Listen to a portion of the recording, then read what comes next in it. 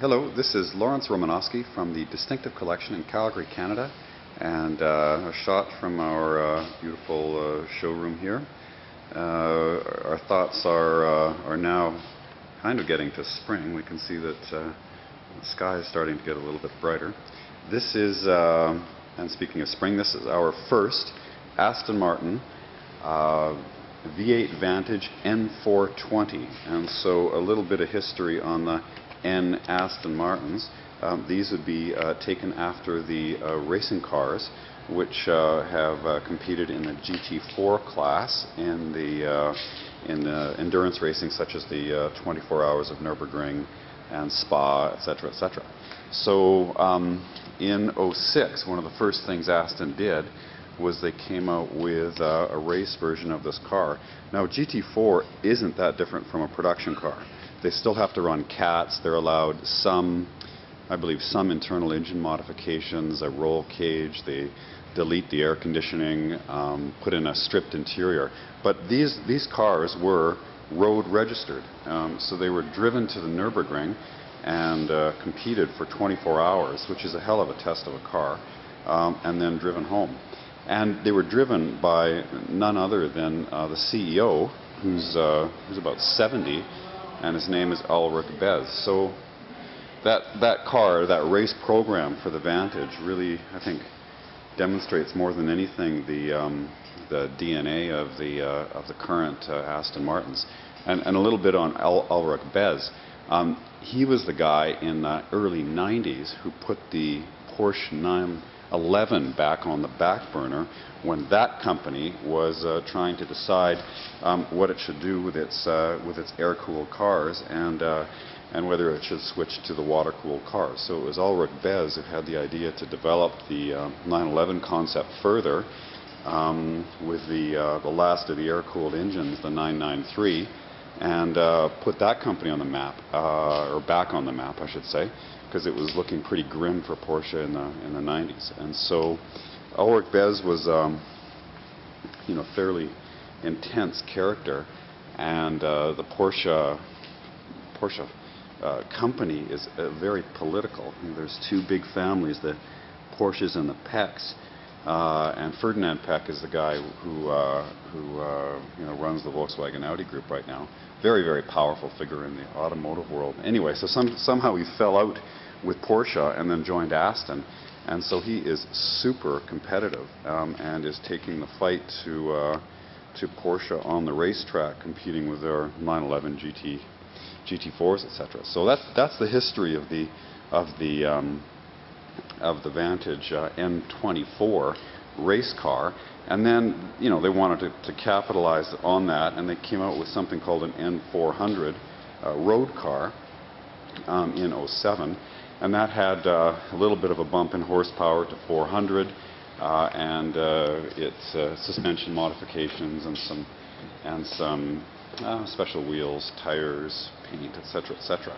And they didn't make very many of those. And then now they've come out with the N420, which is basically the same concept, where they take the regular Vantage and they add a bunch of pieces to it and come out with a bit of a special car and limit it to 420 units. So okay, so now we've got this N420. It's about $12,000 more than the regular Vantage, and you get a bunch of extra equipment with that. And I'd say for somebody who wants to make their V8 Vantage a little bit racier, it's definitely something worth looking at. So the first thing you get is you get these black wheels, and that's right out of the V12 Vantage and the carbon black versions of the V12 Vantage and the DBS. You get these carbon fiber side strakes from the carbon black edition. You get this carbon fiber chin spoiler. You get special sills, which it's unique to this car actually, a deeper sill. You get, what else do you get with this car?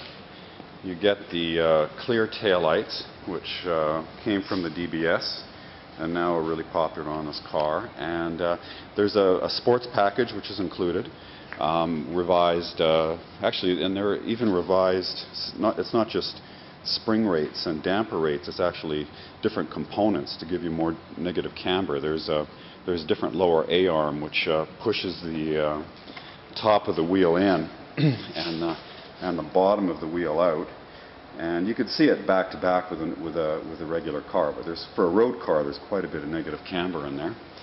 And then in the interior, you get DBS style seats, lightweight seats. You get the carbon Vantage N420 badge. You get the Alcantara wheel, which is really nice, with the white stitch on top, so you know what's the 12 o'clock position. And what else do you get? I guess that's about it. But if you took a normal V8 Vantage and you wanted to add wheels, and you wanted to add an exhaust, and you wanted to add carbon fiber, and you wanted to add a sports package, that would cost probably something like $20,000. So if you're looking at making your V8 Vantage a little bit more aggressive, then you'd probably be best off just to start right from the factory and get an N420 Aston Martin. Engine and transmission is the same. You can get the standard 6-speed with a gear stick or the 6-speed paddle shift. Either of those are available, and it's available in the coupe or in the convertible. So the Aston Martin, in Canada at least, you'll pay $150 or $160 for a normal V8 coupe, and you'll add $12,000 for an N420, and then you'll add about another $30,000 for the V12 Vantage. So there's a Vantage coupe, you know, from about $150 to $200, and this one's kind of in the middle. Doesn't have the V12 engine, but otherwise it looks like the V12 Vantage, and it has a lot of the neat pieces on it. And it's a little bit lighter on the front end. So it's an attractive package, and it's a limited edition, 420, and it looks great. And you know, I think it should definitely find a place in the Aston Martin lineup that's very popular. So there's our car. We have one left. It's for sale. This one's about $170,000. It's Lawrence Romanowski from the Distinctive Collection in Calgary, Canada. Thanks for looking at our car.